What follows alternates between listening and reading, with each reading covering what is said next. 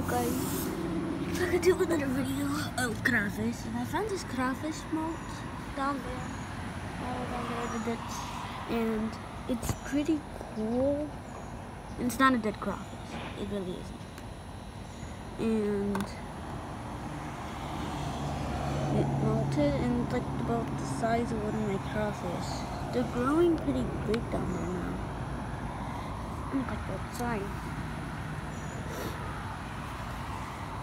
It's crawfish molt, and I need to show y'all how cool it is.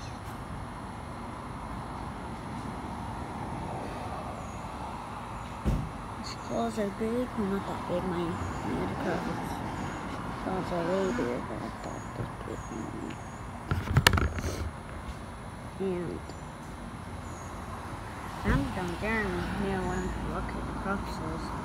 And there's no crawfish these days, usually. And I'm usually doing nothing.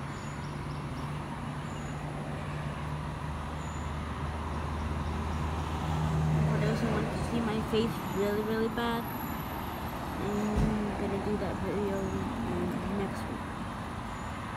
The weekend. I know it might take so long. I was so much.